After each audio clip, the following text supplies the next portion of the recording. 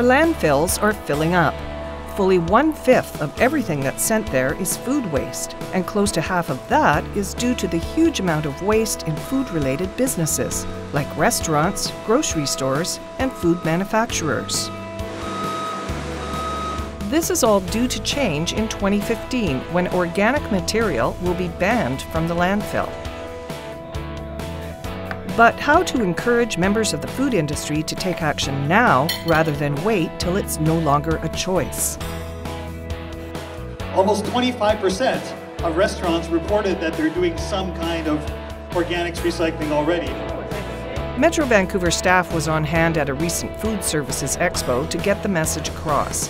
Behavioral change is always a tough sell. Just think about it. Do you like having to change the way you've always done things? Of course not. Nobody does. You often have to change how your kitchen is set up. Not everyone's able to do that so easily. It's a cultural change for restaurants. Staff have to adopt new practices. So this is why we're really thinking that it's, a good idea to just start kind of getting moving on that right now, even though the ban is in 2 years. Probably there's quite a bit that needs to happen in most restaurants to be able to accommodate the ban when it comes in. When it comes to food scraps or any kind of recycling, again, people inherently know what's the right thing to do, but there's a big job for us to do, and as a society, how do we make this our social norm, our normal way of handling garbage, whether you're in a public space, whether you're at home, whether you're at your place of business. We want recycling and waste diversion to be our primary way of how we manage our waste. Thank you very much indeed. Restaurants and other food-related businesses will have to start separating their organic material by 2015 so it can be picked up and brought to a commercial composting facility. But some businesses are already way ahead of the curve. Wild Rice Restaurants has 2 locations, both with organics collection programs put in place long ago. At the new Westminster location, a communal organics bin shared by many businesses makes the process economically feasible.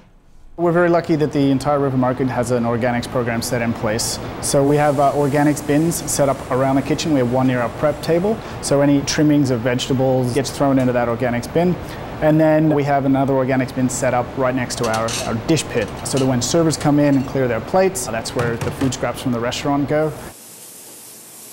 It's easy to get rid of your organics now. It's just a matter of continuing to follow up with the staff that they're sorting properly. But I think that's no different than the challenge of sorting out your glass and metals and plastics way back when. At Trafalgar's, there's a different approach to keeping organics out of the landfill, an on-site composting system. It's an idea that makes good business sense. It's very expensive to remove waste, and so we were getting our big dumpster tipped 4 times per week, and the total cost on that was about $1,000 per month. We've gone to having just a residential size bin that's removed once per week. We've done lots of calculations, and this machine will pay for itself in approximately 2 years, and after that we'll be making a profit. Tara Breads was an early adopter of organics collection. In the case of a large business like this, pickup for one business alone can be a viable solution. We have separate a mixing area, a baking area, a prep area.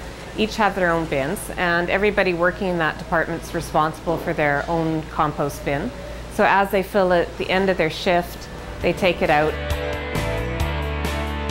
3 different businesses with 3 different approaches, but none of them facing any upheaval in 2015 when the organics ban takes effect, since disposing of food scraps separately is already business as usual.